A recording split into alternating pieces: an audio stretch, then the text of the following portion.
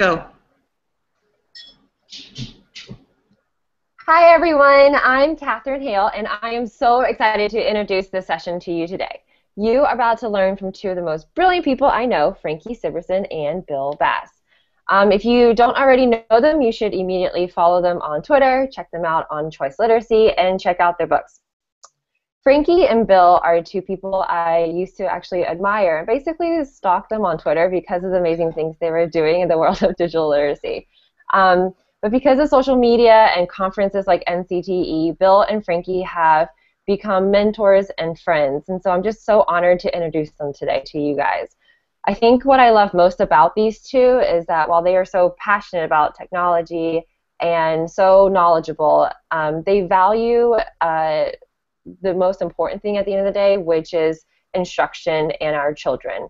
So they integrate technology in the reading and writing classroom by making sure, that the readers are learning in authentic ways. The readers become very intentional in what they do as readers, and they learn to be connected to not just the students in their classroom, but the world beyond the four walls of their classroom. So they also just published an amazing book called Digital Reading, published by NCTE, and if you haven't seen it, you should definitely check it out because it's probably the most practical book that gives you real classroom examples of how to create a reading and writing culture for your students that doesn't just replace technology with what you have in your classroom, but provides this perfect balance, bringing in technology that enhances what you can do in the classroom for your students and keeps good instruction as the focus. So you guys really are in for a treat today, and I'm going to stop talking so that we can go ahead and let Bill and Franki inspire us. Thanks, Catherine. Well, thank you very much, Catherine. So, as Catherine was saying, my name is Bill Bass. I have a very long and made-up title, but my title is actually I'm an innovation coordinator for instructional technology, information, and library media, and that is ridiculous. I'm out of St. Louis, Missouri, and basically what that means is I have the opportunity to work with teachers around my district and really talk to them about how to use technology effectively in classrooms and how to keep kids at the forefront of that conversation. And so I am a recovering English teacher. I taught high school English for many, many years, and in that process I experimented and learned about technology, and that really got me on my path to using technology and basically being able to do this job. So I want to give Franki a moment to go ahead and introduce herself. Hi, I'm Franki Sibberson. I teach third grade in Dublin, Ohio. So this is my third year in third grade. Most of my experience is in grades 3 to 5, so I'm pretty interested in how this digital piece is affecting literacy. I'm not really tech savvy. I don't like the tech detail part of it, but I love the literacy part thinking. So I think the combination, Bill, has helped me kind of understand the tech, and I've been really just thinking about the literacy. So we'll kind of combine those two things today. So as we go through throughout our day today, what I want to kind of focus on, I went ahead and shared our presentation with you, and just remember as we go through the presentation, as you go through the entire day, that hashtag, the EdCollab Gathering, is the hashtag for the conference today, and then number 2, that is our session number. So if you have questions as we go through, or you're looking for just some information or have comments around this, please tweet at us. We will be monitoring that throughout the next hour for our session, and we want to really give you an opportunity to interact with us. And that first piece of interaction, what I want you to do, for those of you who are listening here today, I want you to go ahead and I want you to think back, and I want you to really think about that first opportunity. Do you remember the first time you got online? If you do, go ahead and tweet to us if you're watching this live at the EdCollab Gathering. And again, number 2, do you remember that first time that you got online? What was your experience getting online? Where were you? What were you doing? And I really want you to think about that, because as we go through and we think about, what it means to be in this digital world today, where we came from is important. And our thinking around where we got online first becomes part of our culture. And so let me tell you where I was that first time that I got online. My first experience getting online, I was in college, and I was working in the computer lab. It was that one computer class that I had to take as a college student, as an education major, and that was the only one that I was really intended to take. And I was sitting there, and our teachers got us online, and essentially, they got us into a chat room, and that first moment, I was out. Really, I was chatting with somebody, and I was pretty sure that they were across the room. Like the entire idea of somebody being across the world was foreign to me. And many of you, I would guess that if you really think about it, you may have moments where you remember that dial-up modem sound. And I was going to play it for you, but I figure at some point, that just causes angst for a lot of people, that they remember clicking on connect and going and getting a sandwich. And then when they came back, they were, maybe that page was loaded, or maybe they actually had, somebody was in the house and they accidentally picked up the phone and you got kicked off. And one of my friends did was they saran wrapped the phone so that nobody would pick it up. Because they didn't want to get kicked offline. And so if you think about the ways that first time that you were online, whether that be in a chat room or a bulletin board, images, it wasn't the World Wide Web like it was now. At least for me, when I got online, it was back in 1992. And getting online in 1992 was very different than getting online now. And so I want you to think about that. I want you to remember that as we go through that first experience that you had, that is an experience that none of your current students really have. They don't remember having to click on something and go get something to drink, or having to take 10 minutes for something to actually show up. So that's an important thing just for us to remember, that we are in a different space than so many of our kids were, just because of our own experiences. And so what I ask is, what does this mean for literacy, and what does this mean for reading? If we live in this world where we have access anytime, anywhere, what does that mean for reading? In some cases, it means that reading is getting lost for kids. In other cases, it means that kids are doing more reading than they ever have. And every time that they're reading, they're influencing something that they will create in the future. So how do they actually create their world, and how do they actually go about making things based on the reading that they are doing? And that's where I find this whole idea of digital reading to be fascinating, because many of you, I'm sure, remember the great rubber band bracelet craze of a few years ago. And these are actually the hands of my own children. I have twins, Max and Molly. They're 11 years old now. 3 years ago, they were deep into rubber bands. And you can see that they both created lots and lots of stuff here. But in that process, really what I was thinking about, and as I was watching them, is they were creating things based on everything that they had been consuming, that they had been reading online and watching in videos. Because really, if you're going to create something in today's world, or you want to learn how to do something, YouTube is a great place to go. And so that begs the question, how does YouTube influence our reading?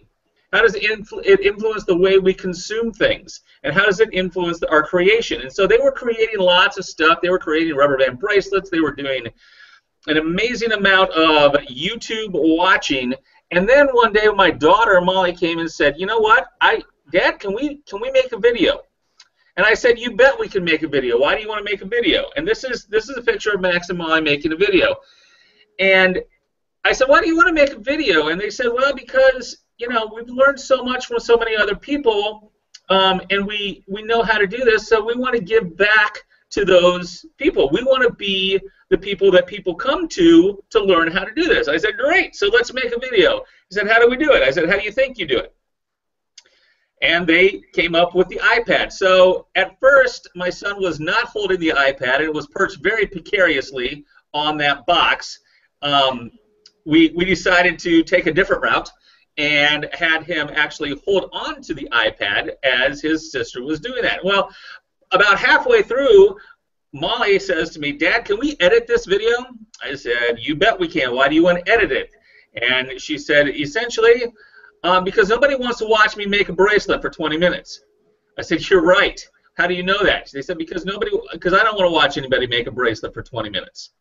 And so that recognition had everything to do with what she had consumed before. And we think about consuming so much, at reading as consuming, that this kind of creation process brings forth that active consumer, active reading kinds of conversations that we can have with kids that make it different. And one of the things that Frankie and I started when we met back in 2007, and we were on the NCTE Executive Committee together. And what part of that work was to create this definition of 21st century literacies. And not only create that, but create a framework to go around it for teachers. So if you're unfamiliar with the NCTE definition of 21st century literacies, or the framework for a curriculum and assessment that goes along with that definition, I highly recommend you check that out through NCTE, because one of the biggest pieces here that I really like, it talks about as society and technology change, so does literacy. As things change around our world, and YouTube being just one of those examples. YouTube, I know for my own kids, YouTube has changed the way they interact with information. It has changed literacy, and it has changed their view of the world and the way that they give back to the world. So they created their video, they posted it online, they were excited about it, and they had a great experience around creating that video, but it had everything to do with what they had been consuming in the past. And so I'm going to say again, as society and technology change, so does literacy. Literacy has changed. Literacy has changed in a great many ways, and that's really what the focus of our book is, that digital reading book, it's around how literacy changes in our world. And so today we're really going to focus on three different things. We're going to focus on our three kind of hallmarks of digital reading and the things that we really highlight in our book. And first one is authenticity and remaining authentic inside of our classrooms, and really understanding that we have to give. It's not a option now. We have to give kids authentic experiences around both traditional and digital text in order for them to be able to be considered and to consider themselves literate in our society and in our world right now. Our second one that we're going to focus really on today is going to be intentionality. And that is really just our mindful planning and really keeping in mind what kids are going to be doing and what our goals are so that we keep kids first in that entire practice. And then our third one being connectedness. And how do we stay connected, and how do we stay not just connected to, how do we connect to texts, but how do we connect to the world outside of that text and the world outside of our classroom? And so those are our three things that we're really going to focus on here, and work to make connections through Frankie's classroom and through the work that we've done in our for our book. And one of the things that I really want to focus on here is what digital reading is and what digital reading is not. It's really difficult to define digital reading as a whole, but really if you think about it in this way, the things that digital reading are, first of all, they're fluid. Okay, there are things that are going to be kind of ever-changing, and it's based on the resources and the tools that we have available. But it's ongoing and embedded. It's about understanding. It's active. Digital reading is not a passive experience any more than traditional reading is. It's intentional, it's flexible, and it's about choice. At the same time, in that second column there, what's digital reading not? First of all, it's not a one-time event. It's not something that you do for a single lesson during the school year and say that, okay, we've given kids experiences around digital texts. We're done. Now we're going to go back and teach our books. Okay, we have to kind of figure out how to have that as an ongoing thing. It's not about the technology. It's not about how many iPads you have or what kind of tools are, the technology that's available to you. It's about understanding. It's not passive, it's active. It's not random. It's not just something that we do. So much of our surfing that we do on a regular basis is random and it's just following links here and there. How can we be intentional about that? How can we make it so it doesn't have to be linear? Because digital reading is not linear, and digital reading is certainly not the same experience for everyone.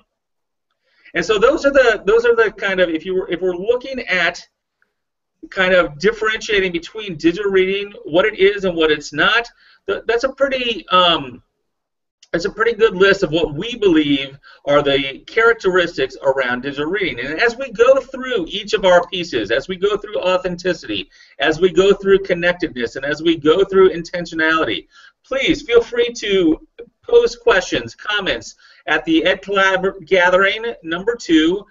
Tweet at Bill Bass or at Franki Sibberson, and we will do our best to kind of field those questions and field those comments as we go throughout the next half hour or so. So I'm going to let Franki talk a little bit about her classroom now and talk about where those things are going to fall and what they look like now. Okay, so I think we're in like day 17 of school right now, and I've got third graders, so they're 8, and things take a long time logging onto the computer, learning how to scroll on an iPad, and I remember every year how slow and how patient I have to be. And my favorite story this week, we were starting to look at blogging, and I was showing my kids some blog posts from last year, and you could see their eyes do that thing that writers do where they want to do everything that they see. Like they see a video on a blog and they want to do that, and they see a slideshow and they want to do that. And one of my kids said, when are we going to learn all this? And I said, over the next couple of weeks, we're really going to kind of dig into some of these tools and learn what you can do on your blog. I said, we can't learn it all today. And he looked at me and said, maybe we can. And maybe they can, but I, as a teacher, I don't have the energy to teach it all in one day. And I know like it takes the intentionality and the thinking as a teacher to make sure if I want things to be authentic and I want my kids to be really immersed in authentic things, it can't just be about learning all the tech there is to learn. I've got to embed it, and it is definitely harder every year because my vision gets bigger in terms of what I know kids can do. So I'm just going to kind of show you, we're on day, I think we just finished day 17 of school, so I'm going to show you where we've been in terms of our classroom so far. Is my screen sharing? Yeah, okay. So just kicking up the school year in terms of what I need to think about. It seems bigger than what I thought early. So when I think about authenticity, I'm going to talk a little bit about that first. First off, when I think about authenticity, it really has to be about kids and books and literacy that we know. We don't get rid of one to add the other. So my room is filled with books. We talk about authors. That is still a huge thing in our room. But if I really think about authenticity, I've also had to put together what Catherine Meir calls a hub in our classroom. So we have a Weebly that has lots of places for kids to read online, lots of sites that I know are or will be accessible to my third graders. I also have to think about that video piece that Bill talked about. If I believe that Reading Workshop is more than just reading text, are there informational videos like Friends for Fins or things like that that I want my kids to have access in during reading? And so it's really me acknowledging what biases do I have in terms of what counts in digital literacy, and I think that is a really tricky part for me. I think there is a balance, especially when you're teaching kids at younger ages who are just learning to read. I definitely want them to understand text, but I also want them to understand that consuming video is one form of reading right now. So making that authentic piece by just acknowledging what people read. The other thing that I've noticed, every year for probably 20 years, I've had people in the building or parents come in and talk to my kids about their lives as readers. And this is my principal and my assistant principal. They came in there, one of the first two to come in. And it's just interesting how things have changed. When they talked about themselves as readers, you can see that Jen has her laptop under her stack of books. You can see that Gabe on the right has his iPad because that's where he reads the news. And so I'm just really building on those things for kids, that most readers in the world don't rely on one kind of reading, that the devices become just part of who they are as a reader. So that's changed. The other thing that's changed is I usually give my kids a reading interview at the beginning of the year, and I'm amazed every time I look back at what I did the year before, how many times I say the word book. When I want my kids to define themselves as a reader, how many times do I say the word text? And I'm trying to get rid of that language to really ask my kids what kinds of things they like to read, what they read online, what their experiences are with electronic devices, things like that. So just really trying to get rid of that word book to keep it a little bit more open so that my kids see reading as something a little bit bigger than we have in the past. And then we have a bring your own device policy, which is interesting in third grade.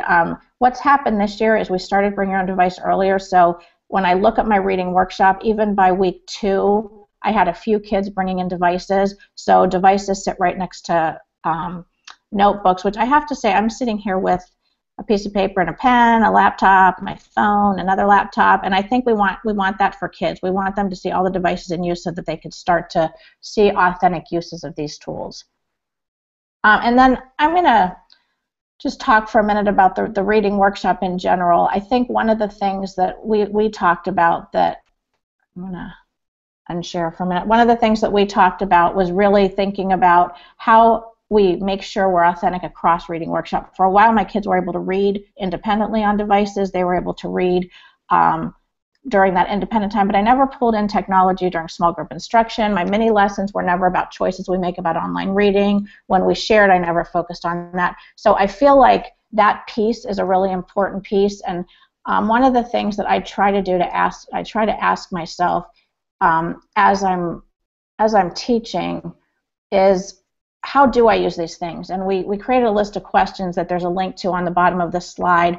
What role do these things play in each piece of my reading workshop? Do I choose read alouds? Do I read aloud always a text that's a traditional book, or does sometimes my read aloud come from a blog? And so I've tried to be really careful about using some Kindle versions of books already this year. I've tried to be really intentional about making sure all of my reading doesn't come from a piece of paper or a paper book, that sometimes we're pulling up a blog post to read aloud. Sometimes for mini lessons I'm using something digital. And that takes some work, because I think it's really easy to I know my books.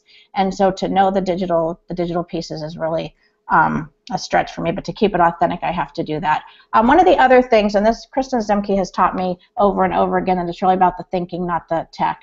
And so I've tried really hard to be authentic. We do a lot of book previewing when we're reading things aloud. So we started the book Galaxy Zach last week, and I always do a preview where we look at the cover, we look at the back cover. In third grade, it's really important for kids to kind of get a sense of the book before they get into it as they build their stamina. So this year, for one of the books, we just did it on Poplet instead. Same kind of thinking, and I've kind of blacked out the photos, but you can see there's the cover of the book, there's the inside flap, there's the back cover, there's the first page, and what are we learning as readers as we look at each of these places? So same kind of thinking, but my kids were seeing Poplet being used as a web kind of tool in a way that was really authentic, and I didn't have to really mention Poplet or talk about Poplet, but they see that it's being used just like I use a piece of chart paper. And just like I don't really talk about the chart paper we're using, I didn't really mention Poplet, except kids asked, what is that? And I said Poplet, and that was the end of it. So the thinking was really about the book. So keeping things authentic in ways of using tools that I would use anyhow is pretty key. The most important thing I think I've used is that I've learned is that I don't have to know it all. And Bill will attest that I do not know a lot of the tech.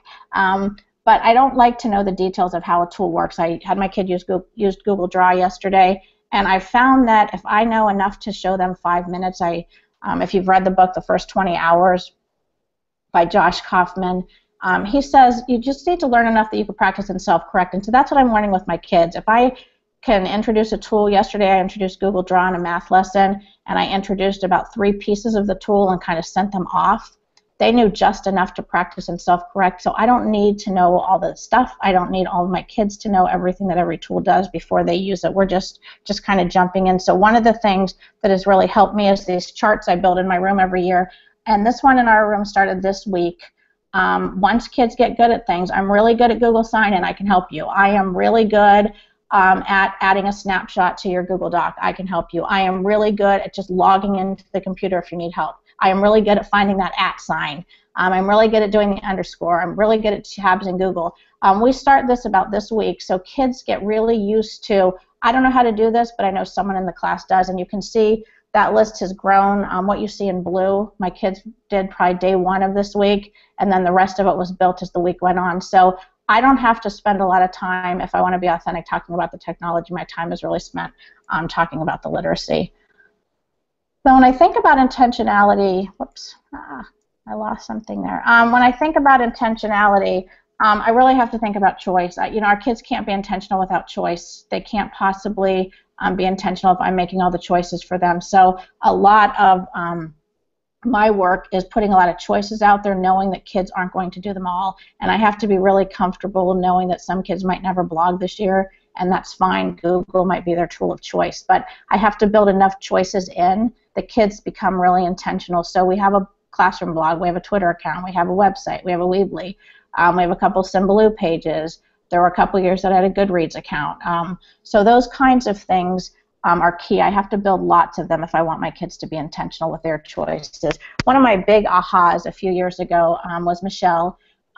We were doing a science experiment, I think, and they were charting something about paper towels, and kids were grabbing paper, and Michelle decided to make a table on pages on the computer, and so she pulled up the laptop and she said, yeah, I'm going to make a table on the laptop on pages. And I said, oh, okay, honey, do you need help with that? And she went, no, and she kind of did that eye roll that the kids do when they know something that we assume they don't know.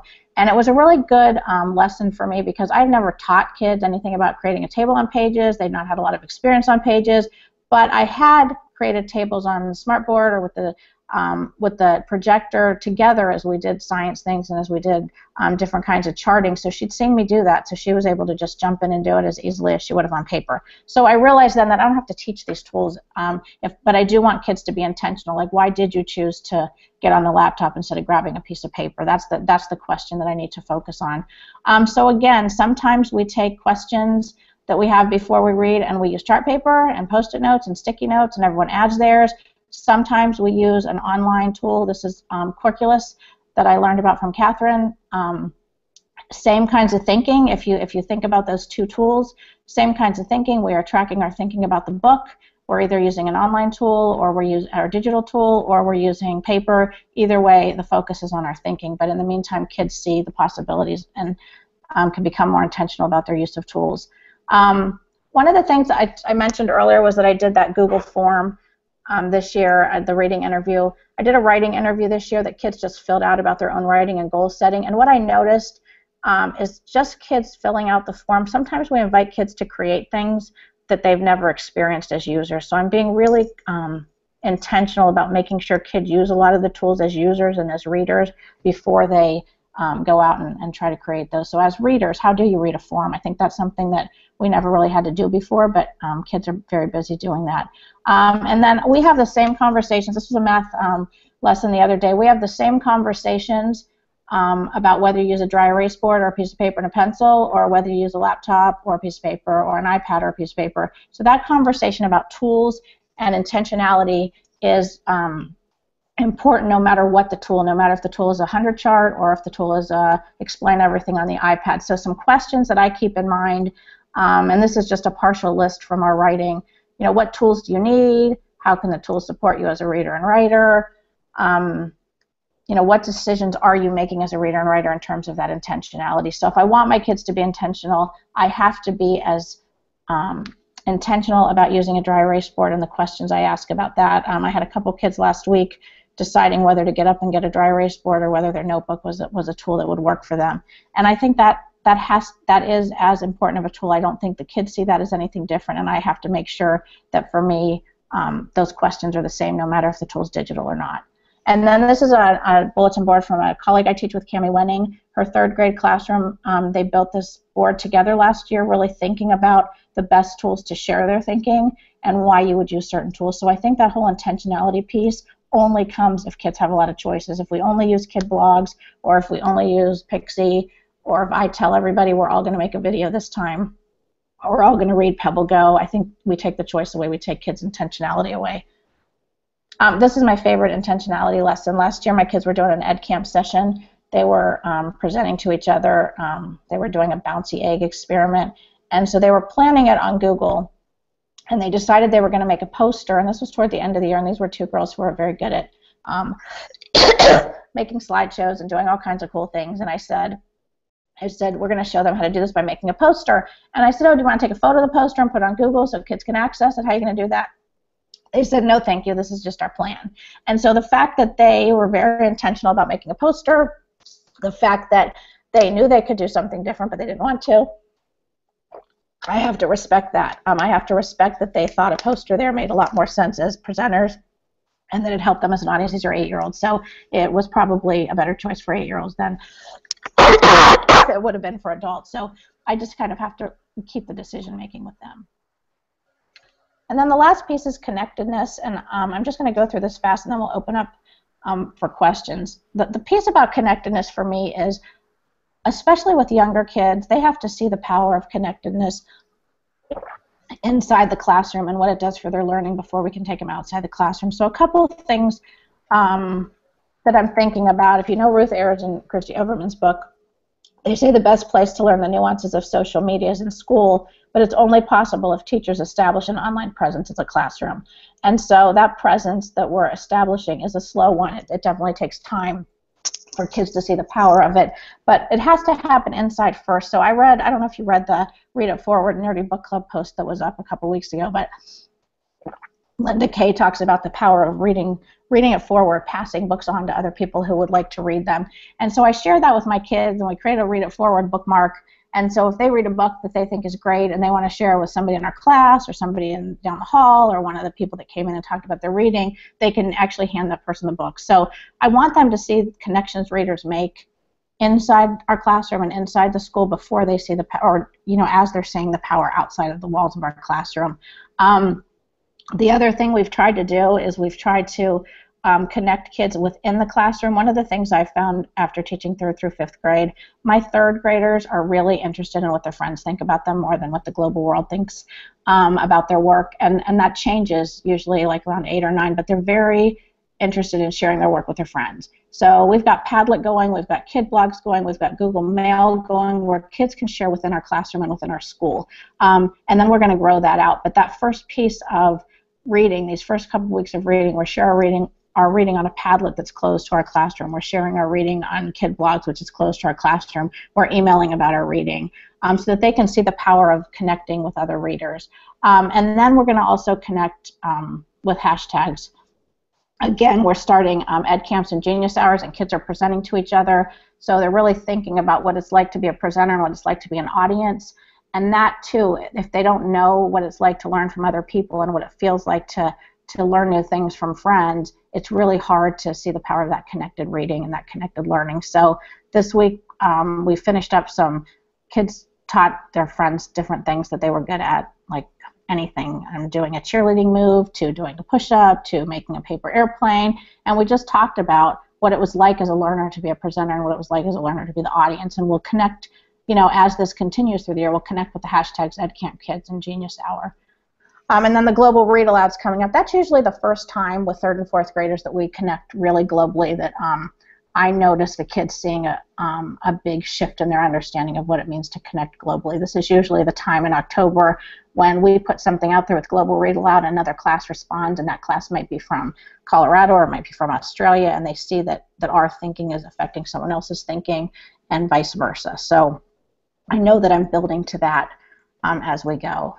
And then if you don't know these hashtags, these are 3 hashtags that we've been using. Classroom Book a Day, Jillian Heisey started. We're ending every day with a book, and we're tweeting it out. And we'll follow other classrooms who are doing the same thing. Readagrams, Catherine Hale started last year on 5 Book Friday. I think Katie Matera started. So just 3 hashtags that will connect readers outside of our classroom. But I feel like my kids get this piece, but they're still much more interested in connecting within our classroom. So again, that patience piece and really thinking about how our kids see connections in general as learners before we assume that they see the power of the connections outside the classroom is important. One of the things, and I'm gonna unshare my screen for a minute. One of the things that we found when we talked about reading workshop was there wasn't really a definition of digital reading workshop out there.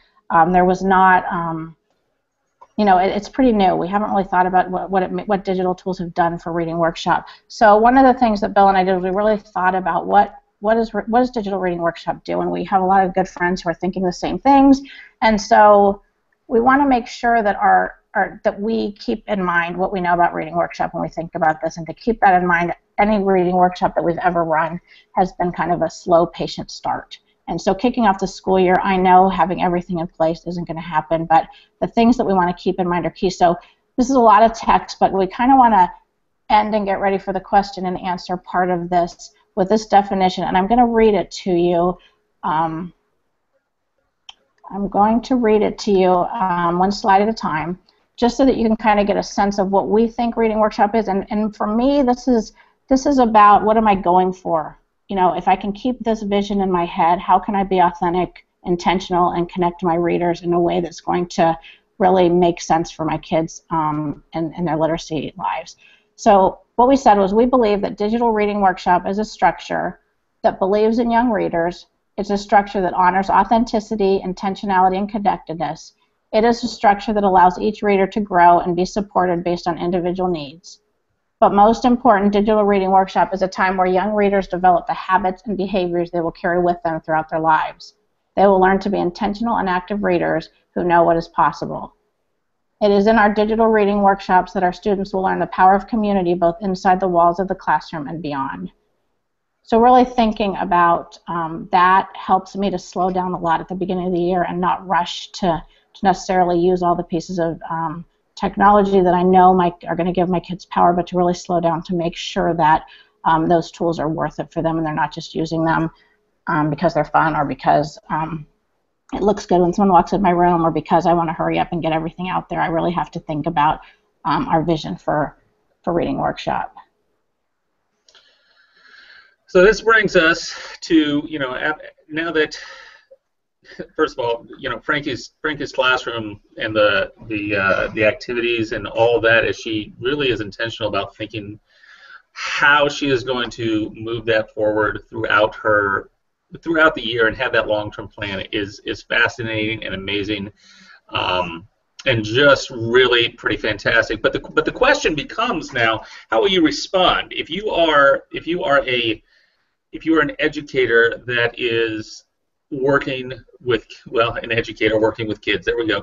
But if you're an educator that is thinking in this, how do you respond when we know that we have to give kids opportunities for authenticity, that they have opportunities for intentionality as teachers, and not just as teachers. It's not just us being intentional, it's kids being intentional as well. And kids being intentional about what they're choosing to read and how they're choosing to read it and the path that they're taking as they make this journey. How do we respond? How do we respond when we have opportunities and we want to give kids opportunities for collaboration and connecting outside the classroom? Is that just that we Skype with an author, or do I hang out with an author? That's a part of it, but there's so many more opportunities that are there to connect, not just with individuals who are creating these texts, but really to connect across classrooms, inside your building, outside your building, in so many different ways. And that's where the hashtags come in, and that's where the teaching back and forth in the classroom and giving kids opportunities. One of the things that I've been thinking a lot about recently, in terms of my response, in my district, we have moved to digital textbooks in our middle school, and so our middle school social studies doesn't really do traditional textbooks anymore. Yet many of our elementaries, our elementary kids moving into 6th grade, really haven't had those experiences around digital text. So how are we going to respond in order to create a space where kids in elementary school have opportunities to understand and use a variety of digital text, because it's not just a one-to-one transfer. And Kristen Zemke, who is actually presenting right now, she wrote a great post about how it's not either or, it's both and. That we need to give opportunities for not just do we choose technology or do we choose a traditional text, but how can we do both? And how can we bring those together? And I think that's really what the key question is here for me, is how do we respond?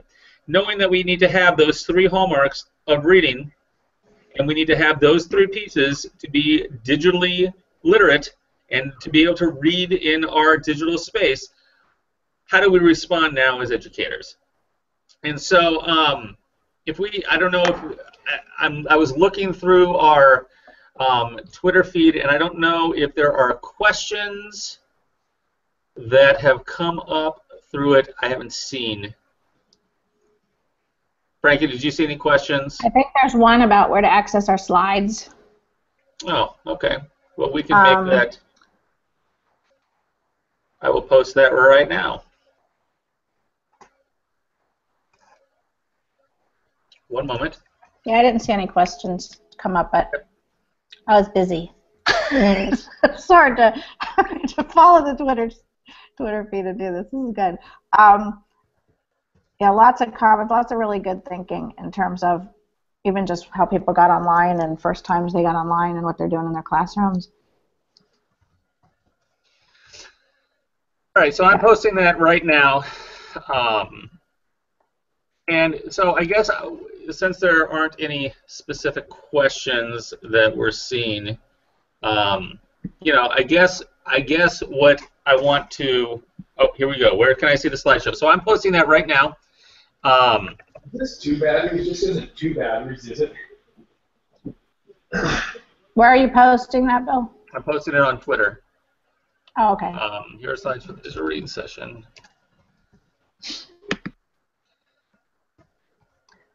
There's a question here too, Bill. How to support this, and you'll be able to answer this one better than I do. How to support this as a librarian that only sees a student once in 6 days? Since you oversee the librarians in your district, are you? That comes from Pam. So Pam, one of the things that I am responsible for our library program in my district, and you know that's a great question. So how do you support this as a librarian who only sees students 1 in 6 days? And so what I ask my librarians to think about really is, you support this by supporting teachers and by supporting their thinking and their ability to explore this topic, not necessarily as you being the one teaching those kids. Because one of the things that I really think about is with library, we have to think about our influence on the building, not our influence on those kids that we see once a week. We are absolutely going to have that influence on that once a week basis, but in order to really get this as a practice, it has to be in classroom, and it has to be embedded in classroom, not inside of a special half hour or maybe even an hour time period once a week. I see that as the same thing for like digital citizenship. Digital citizenship can't just live in the library. Digital citizenship has to be something that everybody owns and talks about naturally, as opposed to we're going to do a lesson on this. And so if you think back to the right at the beginning, I had those what digital reading is and what digital reading is not. You know, as a librarian, one of the things is it's not a one-time event, and it can't be something that you only do. And so I would encourage you to think about how you can influence your building and the teachers in your building to try out some of the tools and some of the strategies that Frankie was talking about. And then there's another one on what does it look like in middle school, since periods are shorter. So I think I'll speak to that one too. I think that in middle school classroom, it's not, it's about the opportunities. Yeah, the class periods are shorter, and the experiences that kids have, they have to be a little more. We have to be more intentional as educators in order to create opportunities for those kids. So not just giving them.